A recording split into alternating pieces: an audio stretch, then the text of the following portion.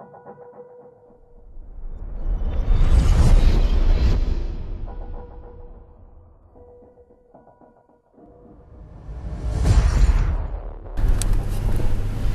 guys, what up? Chris Haskins here with your weekly flip tip. I'm hanging out with one of my coaching clients, Charles Barnhill. What's up, brother?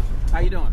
Now this week what we're doing, we're actually on the way to the courthouse steps. We're going to be bidding on some houses at the foreclosure auctions. I've got 20 grand right here in my pocket. I'm going to be driving up here, and you got to have a 10% cashier's check to even make a bid on these properties.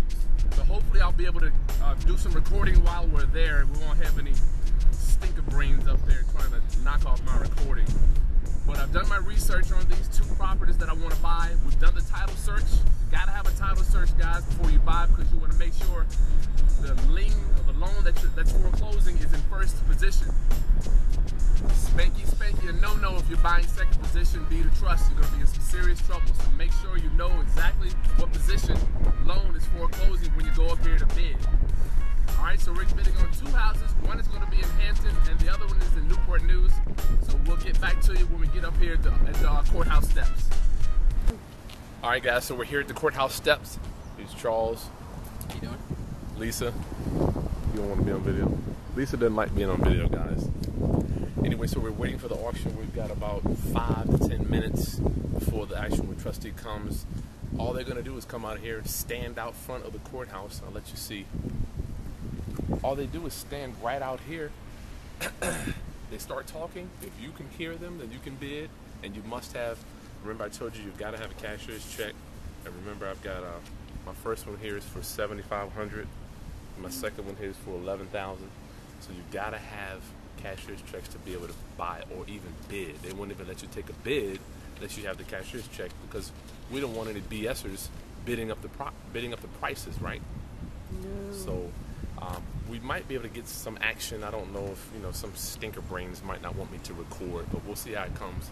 And stay tuned, guys. All right, guys, so Richard's here giving me money on the cashier's check. He's told me the starting bid is going to be $96,800, which is pretty much double what we wanted to offer. So this bid is off. You never know what the trustee is going to start off on the opening bid, guys. You just got to be here. So this deal is off. We're going to be heading over to Newport News in a few minutes for our second auction. So you got to be here to find out exactly how much the opening bid will be. The bank did what? So we just finished the daggone auction, guys. The bank bought it back, sold back to the bank for $96,000. We were going to offer $50,000, not maximum. It's just way too high. Go ahead, Lisa. I don't remember. I have questions. Megan, what you got? All the time. So we got. This is Megan, guys, another coaching client. She came to see the auction also. All the way from the championship. So my question is, how do you find out this auction, please? Oh, this auction was in a newspaper. Oh. Remember Inside Biz? Yeah. All the auctions, they have to, by law, put them in some type of publication that's going to go out to the masses in whatever town you're in. You can probably Google legal newspaper and find out foreclosures or trustee sales in your area. I see. How can you get inside? This house was actually, I got inside this one, it was actually listed on the MLS. The guy was trying to sell it while it was going to the courthouse steps. While it was in foreclosure, he was trying to sell it. The owner. The owner, yeah. It was on the MLS. I went inside. I knew exactly what it needed. I knew it needed $30,000 anyway. Okay, Chris. This auction that we're going to right now. We're going to another city. Right, Newport News. When you win this actual bid, what actually happens? Because I know that there's actually a tenant inside of the place. What actually happens with the tenant? Do you evict the person right then? Well, do you make them leave right then, or how does that work? Do they start doing rent, or which way?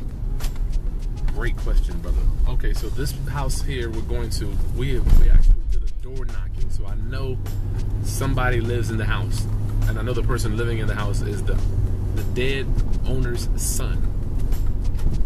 So I have to make a decision what I want to do with him, right? Right.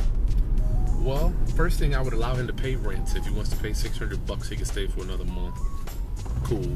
If he doesn't want to do that, I will still work with him. He has 2 kids that live in the house with him. I would help him move. I would pay a security deposit wherever he's moving to. $1,000 security deposit if I had to, just to help him out, help him get out of the house. My main goal is to keep him happy because I don't want him to tear the shit up. I don't want him to tear the house up. He already was talking about ripping out windows and stealing copper, and he didn't say he was going to do it. He said he would not do that. But the typical person doesn't even think about stealing copper. You know, who would do that? So he insinuated. He insinuated that he could do that, but he's not that type of person. But I would try to get him a moving truck, pay his first month's security deposit wherever the hell he's going to move to. I got to find out where he's going to. Oh my Lord, he could go buy a $3 bag of cement, pour it down in the toilet, and I'll be done. Okay. So the main thing here is once you actually acquire this property, try to work with the tenant that's actually there. Keep him happy. Try to see if you can move him on to the next place. You would do security deposit, first month rent, or just security deposit? Depends on how much fat I have in on the deal, how much meat is on this, call it meat on the bone. Okay. How much equity I'm going to be pulling out on this property would determine how much money I can give him.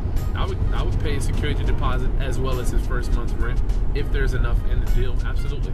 Okay. I want him happy, man. I want him walking out of that place smiling.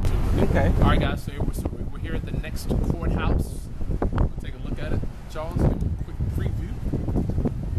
All we're gonna do is stand out front here. The guy's gonna come out and start talking. We're gonna show them our cashier's check and bid on this next property. I don't know if it'll even go to auction because the last one we just came from, pretty much 11 out of the 12 auctions got canceled and the bid was too high. So this one I'm gonna hope that the bids will be a little lower and then we can pick something up today. But the guy's gonna come out here and stand and start talking, and hopefully we'll see him before he gets to our house.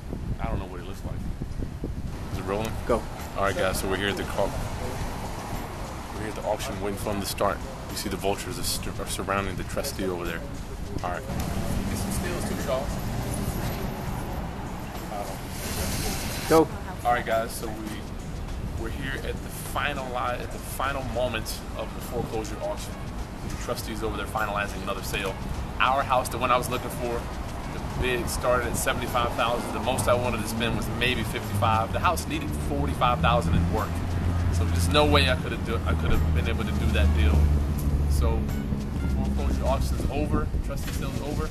We're gonna go back in the field, look for some new houses, do another title search, and be back down here at the next auction to see what we can get. All right, sometimes you get something, sometimes you don't.